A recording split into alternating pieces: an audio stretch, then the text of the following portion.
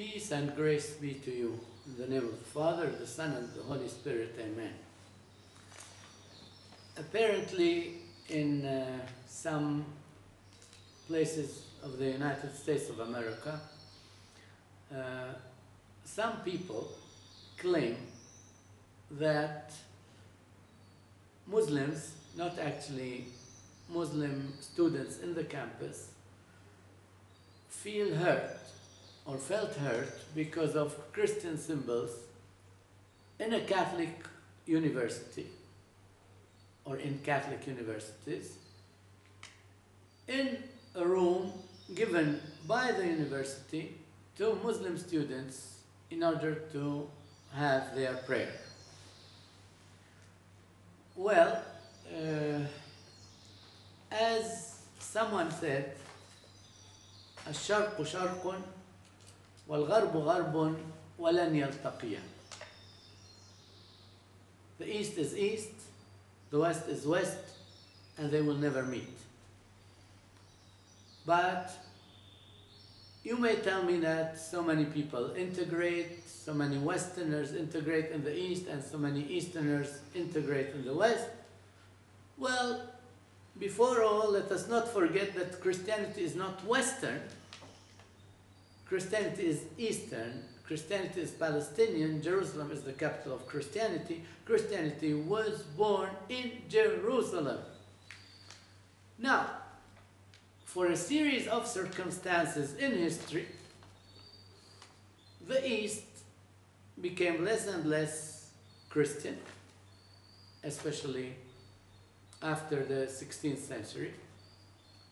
But we have, nevertheless, a mentality, different mentalities, even among Eastern and Western Christians. So let alone about, let's say, people who come from different religions. Different religions give, unfortunately, different mentalities, because religion is not just a way to address God, it is also a way of life. Different religion, different mentalities. Well, I would not like to enter in discussion with that, since I don't live in the States, and I'm very happy to live in Palestine, in Jerusalem. And I wish all Palestinians returned to Palestine, especially those who are in the States, if they like, if they could, if they might, if they may. But let's say some principles. Well, actually one principle and then facts. Two principles, if you don't mind, and even if you do. First principle is every institution, especially a confessional one, has the right and the duty to have its symbols and to keep its symbols. Somebody who comes from outside this institution does not have the right to impose his own rules, especially negatively, in the sense of taking away symbols of this very institution which welcomes him or her under the pretext that this or that symbol hurts him. He is the one coming to this institution, not the opposite. The second principle, highly proclaimed by the sovereign pontiffs, especially John Paul II, Benedict XVI, is the principle of reciprocity. Reciprocity.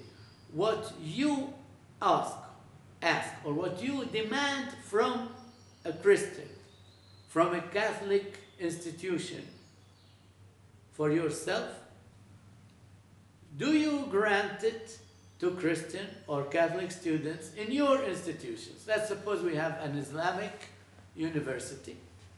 Does that Islamic university, out of respect for Christian students, does that Islamic university give them a room to pray? And does that university, out of respect, that Islamic university, out of respect for Christian students, take away or take out the Islamic symbols from their from that room dedicated, if any, to Christian prayer. Unfortunately, this reciprocity does not exist to the best of my knowledge. Which means that the rights and the privileges that Muslims are demanding in the West, let alone the citizenship question, well, these are rights and privileges usually they do not grant to non-Muslims in their countries and institutions.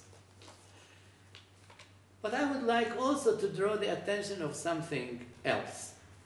This is not, I'm not talking anymore about principles now, I'm talking about the mentality. And here I'm not addressing my brethren and sisters, the Muslims, I'm addressing Christians, and I'm addressing Westerners, but without identifying Christian with Westerner. Well, let's suppose that a Catholic priest gives a chapel for Muslims to pray, or he gives it for good, contrary to the instructions, for example, of the Italian Bishops' Conference sometime after the year 2000, published by the ANSA press agency. Well, that Italian priest thinks he is doing something great.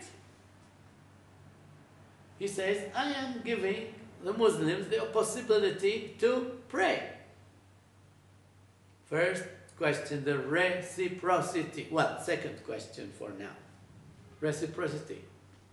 If you go with your faithful, you, the very priest who gave the Muslims the place to pray, if you go to Saudi Arabia, will you get a place to pray?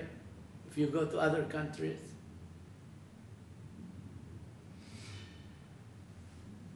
Number two, or number one.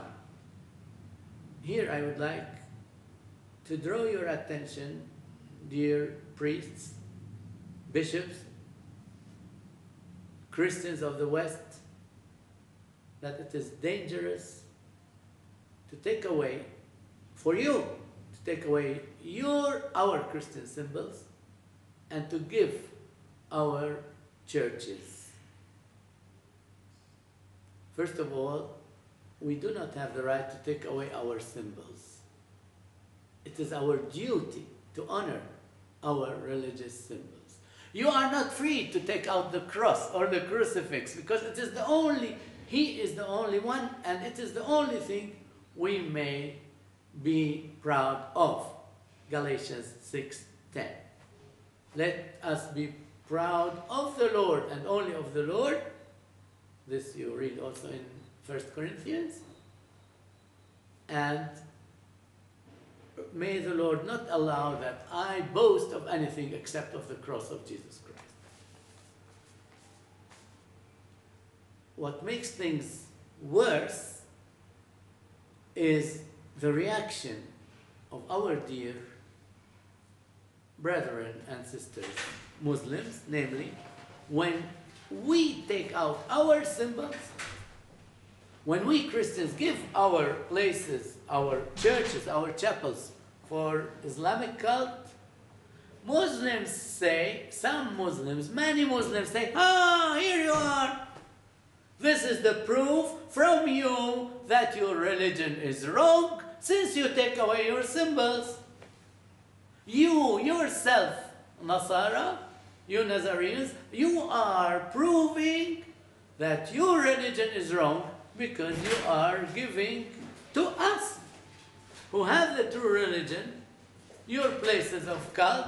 So you are yourself replacing false religion by the religion of truth, which of course for them is Islam. I repeat, I'm not here to criticize. I'm only telling you, as an Oriental Christian, as a Palestinian, Jerusalemite Christian, that here we have two mentalities, and that it is very dangerous for us Christians to give up our churches and our symbols. And I would like to quote at the end of this YouTube, late Father Luis Khalife. God rest him in peace. He's the founder of the Biblia in Arabic, great magazine. He said, in the West, they sacrifice religion on the altar of the so-called rights of the human person. And in the East, they sacrifice the human persons on the altar of religion. Well, let's not be balanced. Let's not sacrifice anybody, and let's not sacrifice everything. You respect your symbols, I respect your symbol and mine. Don't ask me to take away my symbols, especially from my institutions, from my countries, from my churches. I will not ask you to take away your symbols, especially from your houses, from your mosques, from your institutions. Let us respect each other, not sacrificing our cross and our church in order to please people under the pretext of the dignity, of the respect of the human person. What did you say? Respect of the human person? Well, let's start also with the respect of oneself. I respect you and your symbols, but I have to respect myself and my faith and my symbols. Actually, I have to respect my faith and my symbols and myself. If I'm not capable of respecting myself, my religion, my symbols, I am absolutely incapable of respecting you, yourself, your faith, and your religion. Thank you for your attention.